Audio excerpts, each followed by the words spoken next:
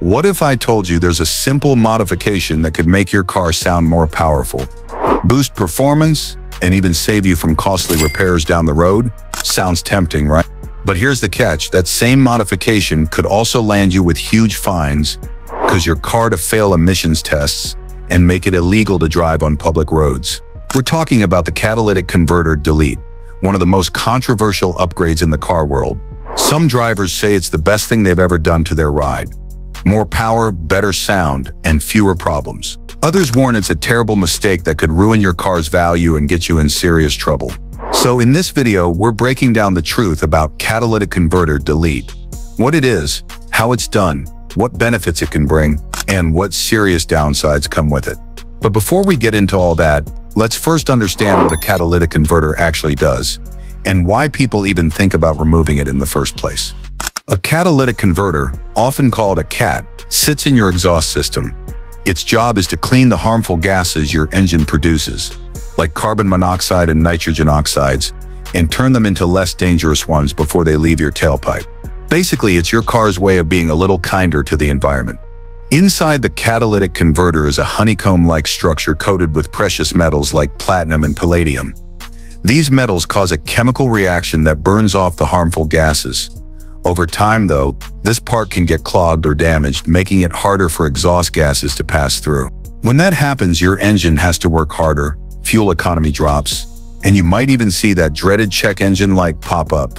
That's when some drivers decide to remove it completely. And that's what's known as a catalytic converter. Delete. But what really happens when you delete the CAT? How is it done? And what are the good and bad sides of doing it? We'll get into that next. The pros of removing your catalytic converter. Let's start with the reasons people actually go for a catalytic converter delete. Because honestly, there are some clear upsides that make it so tempting for car enthusiasts. First up, better exhaust flow and more power. The catalytic converter is great for the environment, but it's also restrictive. It creates backpressure in your exhaust system, meaning the engine has to push harder to get those gases out. Once you take it out of the equation, exhaust gases can move more freely. This lets the engine breathe better, and when your engine breathes better, it performs better. You'll usually notice a small but clear increase in horsepower and throttle response. The car just feels lighter and more eager when you press the gas pedal. Next up, improved fuel efficiency. Because your engine doesn't have to fight against as much back pressure, it can run a bit more efficiently. That means in some cases, you might actually see a small bump in fuel mileage, not huge, but enough to notice over time. Then there's sound. For a lot of car owners, this is the main reason they delete the catalytic converter. Removing it gives your exhaust a deeper, throatier, and louder tone. The engine note becomes raw and aggressive, especially if you have a performance car or truck. It's the kind of sound that makes your car feel more alive every time you drive it. Another plus is fewer repair worries. Catalytic converters can get clogged, fail, or even be stolen, and they're not cheap to replace. Depending on your vehicle, a new one can cost anywhere from a few hundred to several $1,000s. So once it's deleted, that's one expensive part you never have to deal with again. And finally, simpler exhaust setup. Without the converter and all its sensors, the exhaust system becomes easier to maintain and modify. That's why many people doing performance builds or track cars choose to remove it altogether. It just makes tuning and exhaust upgrades much simpler. So yes, the catalytic converter delete can bring you better performance, better sound, and lower maintenance costs. But as with most things that sound too good to be true, there's a flip side, and the downsides can be serious. Now that we've talked about the upsides, let's look at the part most people don't think about, the cons. Because while deleting your catalytic converter might sound great at first, it comes with some serious trade-offs. The first and biggest issue is emissions and legality. The catalytic converter isn't just there for looks, it's a key part of your car's emissions system. It reduces the harmful gases that come out of your tailpipe, helping the environment and keeping the air cleaner. When you remove it, those gases go straight into the air, unfiltered. That means more carbon monoxide, hydrocarbons, and nitrogen oxides, the stuff that causes smog and health problems. Because of this, removing the catalytic converter is illegal in most places, especially in the US, Canada, the UK, and much of Europe. The EPA, Environmental Protection Agency, and local authorities can fine you heavily for tampering with emissions equipment. In some states, you can face fines up to $2,500 per vehicle, and if you're caught selling or installing catalytic kits, it could be even higher. That's not all. Your car will most likely fail its emissions or inspection test. In many states, vehicles must pass these tests to stay road legal. If your car doesn't have a catalytic converter, it'll fail instantly, meaning you can't legally drive it on public roads. Next up, the check engine light. When you remove the catalytic converter, the sensors in your exhaust system, especially the oxygen sensors, get confused. The ECU expects certain readings from the cat, and when it doesn't get them, it triggers that bright orange check engine light. You can reprogram the ECU or use a tune to bypass the warning, but that's another cost, and it doesn't always work perfectly. Then there's noise. Sure, the louder sound can be fun for some people, but for others, especially on long drives, it can get annoying fast. And depending on where you live, a car that's too loud can attract unwanted attention from both neighbors and law enforcement. Another downside is resale value. Most buyers don't want a modified exhaust system, especially one missing its catalytic converter. If you ever try to sell the car, a missing cat could turn off buyers or lower the price significantly. Dealers usually won't accept a car without one either, because it's not compliant with emissions laws. Finally, let's not forget engine tuning and performance balance.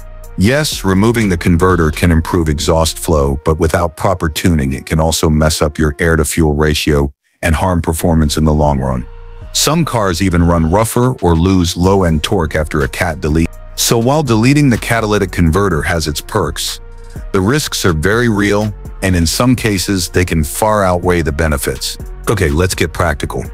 If someone decides to remove the catalytic converter, there are a few common ways they do it. Each method ends with the same result: no catalytic converter, but the steps and visibility differ. How it's done: gutting the converter. This means keeping the metal shell in place, but removing the honeycomb inside. After the internals are pulled out, the housing is welded back up. The car looks mostly stock from the outside, but the converter no longer works. Full physical removal. This is when the whole catalytic converter and its pipes are cut out and replaced with a straight pipe or a pipe with a resonator. This gives the best exhaust flow and the loudest sound, but it's the easiest to spot. Software only, ECU tune. Mechanics or tuners can update the car's ECU to stop monitoring the catalytic converter and clear the related error codes. This is usually done together with a physical removal to avoid the check engine light. A proper tune is important, otherwise the engine may run poorly or throw errors. What it costs? Ballpark figures, parts. If you're making your own pipes or buying a kit, expect anywhere from $100 to $800 depending on materials in your car. Labor shop rates vary, but a basic install can be $100, $500. If access is hard, labor can be higher. Tuning ECU work. This is often the pricier part. Expect $500 to $3,000 depending on the vehicle, tuner skill, and how much custom work is needed. Legal fines or failed inspections. These can be expensive, potentially hundreds or thousands if you're ticketed or fail state inspections. Safer alternatives to a full delete. If your goal is to fix problems or get better performance without the heavy legal risk, consider these options. Replace a bad catalytic converter with a new OEM unit. It's expensive, but gets you legal and clean running again. High-flow catalytic converters. These reduce back pressure while still filtering emissions. They provide a balance between power and compliance. Catback exhaust or performance downpipe, where legal. These improve flow and sound without removing emission controls in the middle of the system. Fix sensors and ECU issues. Sometimes the check engine light or poor performance is due to bad oxygen sensors, not the cat itself. Replacing sensors can solve many problems. Anti-theft measures and theft insurance. If your concern is stolen cats, they are targeted for their precious metals. Consider cages, parking in secure areas, or insurance that covers theft. DPF cat cleaning and maintenance. If a cat is clogged, professional cleaning may restore function without replacement. Is it worth it?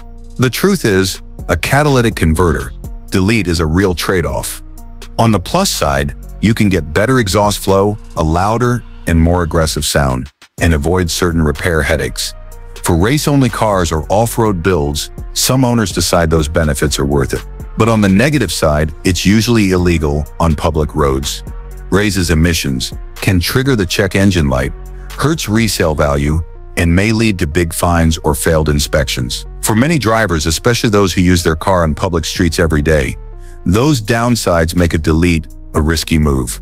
If you're thinking about this for your car, do two things first. Check your local laws and weigh the real costs, not just parts and labor, but future inspections, resale, and legal risk. There are cleaner and safer ways to chase performance that don't make your car illegal. If you learned something new today or found this video helpful, do me a quick favor. Hit that like button, subscribe to the channel, and turn on the bell icon so you don't miss future videos just like this one. We've got more honest breakdowns, real car advice, and performance tips coming up that'll help you get the most out of your vehicle the right way. Thanks for watching, stay safe, and I'll catch you in the next one.